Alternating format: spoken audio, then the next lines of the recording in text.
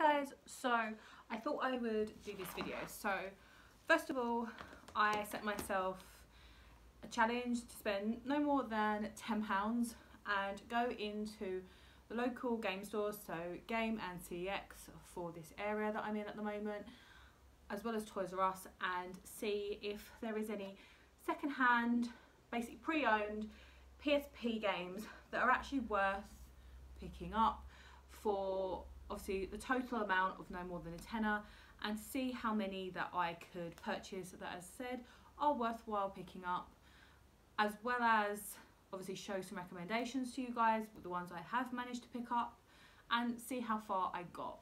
So first of all, things to know is that I managed to get 5 games. I didn't actually spend my total because I didn't want to just buy rubbish games to top up to a £10. Altogether, I believe I spent £7.25. So for 5 games, that's really not that bad. Obviously, they range in the sense of there are 3 that I have played and 2 that I haven't. But from what I know of them, and obviously what I've looked at through them as well, these ones I believe are definitely worth picking up. 2 are platinums and 3 are just normal games. But when it comes to the PSP, it's a console that I really enjoy collecting for, and at the moment their games are very cheap, just like the games for the Wii and DS, and I would highly recommend, if there are ones that you really enjoy, collecting them basically now rather than later, because collecting them though now rather than later, because some of them are going to be quite hard to find in the future. That's just what I believe. I might be wrong, I don't know.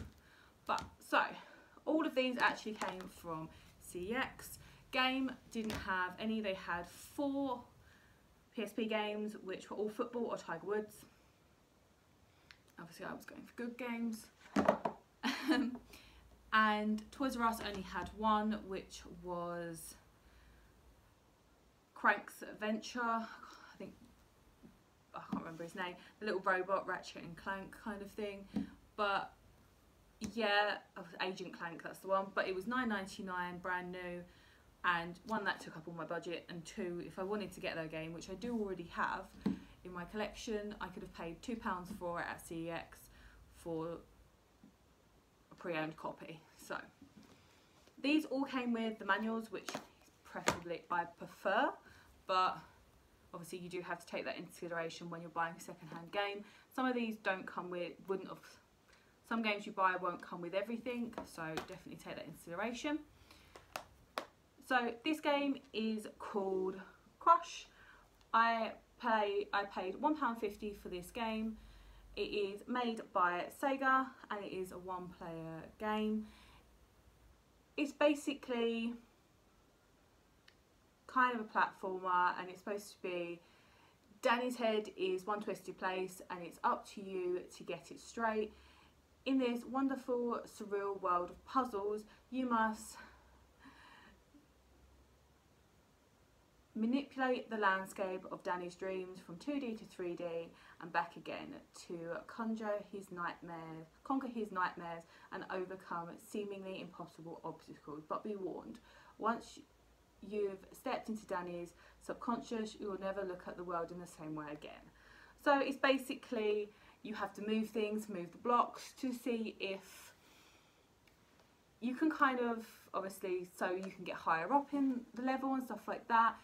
I have played this one before and it is quite a good game, to be honest. It's definitely something that will keep you busy. I'll see if I get some obviously some pictures next to me for it. It did come with the guide, and obviously personally I will be taking the sticker off safely later on. But all in all, for £1.50, it's definitely worth a pick-up. So I'll leave that one there. The next one I managed to get for £1.50 again was KO Challengers, which is this one. I've never actually played this one before, but it piqued my interest.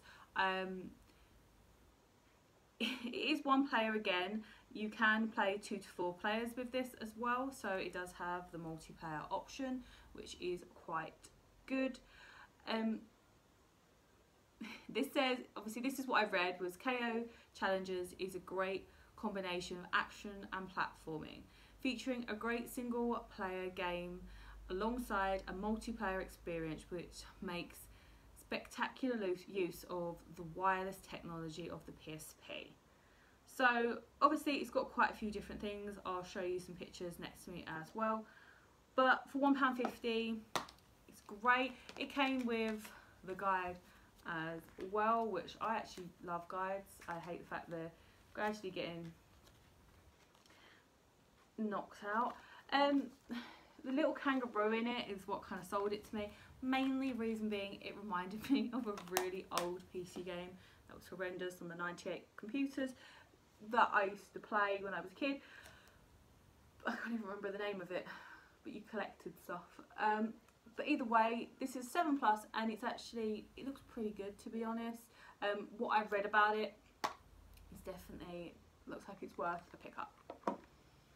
So the next one we picked up was Prince of Persia Rival Swords. This is a platinum game, excuse me. I managed to pick it up for £1.50. It's 1 player but wireless compatibility 1 to 2 players. Personally, I really enjoy the Prince of Persia series. I haven't played this on the PSP, but I have played this on, I believe, the PlayStation 2 when it was out, because I've got quite a few of those games as well. It did come with the guide, which is quite nice to look through. Obviously it tells you all the bits and bobs and the very many button combinations, but once you get used to it, it's not too bad. As I've said, I've played and really enjoy the Prince of Persia series, and some of the original games like these ones are the best to play for the experience, so I would highly recommend this. And again, for £1.50 you can't really go wrong. The next one we managed to get was Luminaire's Puzzles Fusion, if I've said that correctly. This one actually was 75p, so this one's really good. This has a genre of different puzzle games on it. It is a platinum version game again, so shows that it was incredibly popular.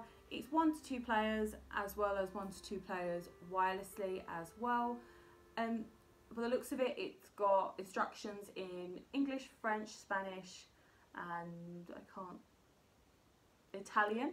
So it's obviously gone quite through a few different countries, so it must have been popular.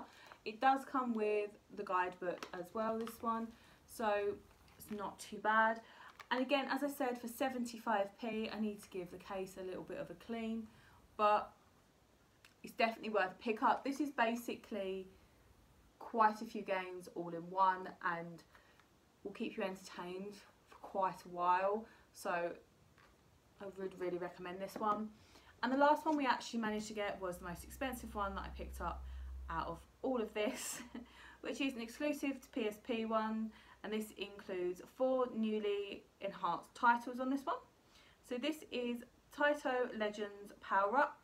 So this cost me £2 and is this one. So this has many old retro games on it. It is 1 to 2 players and has game sharing capability. So these have quite a lot of what I would consider the best way to explain it. It's like the old Atari games on it. It is, again, they've got quite a few games on here. So on the back it just mentions a few. So you've got Space Invaders 2, New Zealand Story, which again has been re-released on the 2DS. You've got Alpine Ski, Elevator Action, Crazy Balloon. Oh, you've got Balloon Bomber, Space Dungeon, Space Chaser. So you've got quite a few, obviously, other ones. Obviously it says here, plus 4 enhanced exclusive titles, Balloon Bomber, Crazy Bomber, Camel Try, and Legend of Cage. So this one is definitely one I would recommend picking up. These ones are always good, especially if you're going on road trips and stuff like that, because it has many games all in one. It did come with the guidebook again, which I prefer. It also looks like it came with just one of those things which is just like, don't forget all these other little add-ons, doodaddy bits that you might want, probably will never buy. So yeah, I would definitely recommend this one. As I said, it's got so many games on and will keep you entertained for ages. So I'm going to put that one there. So I'm going to lean forward. These are the 5 games that I managed to pick up for under £10. My budget was £10, as I said in the beginning, but I didn't want to go up to £10 with some more rubbisher games. So I picked the 5 best games that are in the local CEX that I was in. So I did check Game and Toys R Us as well, but these are some really good options, especially if you want to pick up some cheap games and you're not sure what PSP games to go for. As I've said, I would definitely recommend this one and this one. They are awesome, and this one and this one and this one. I have played this one before, but these 3 again are good pickups just as much. Hiccups. But let me know in the comments down below, are there any PSP games that you would really recommend? Are you collecting for the PSP? Obviously I know only a handful of people that are, so if you are, let me know down below. But don't forget as well, just if you want to say hi, to leave a comment down below as well. But thanks very much for watching, guys, and I will see you guys on my next video.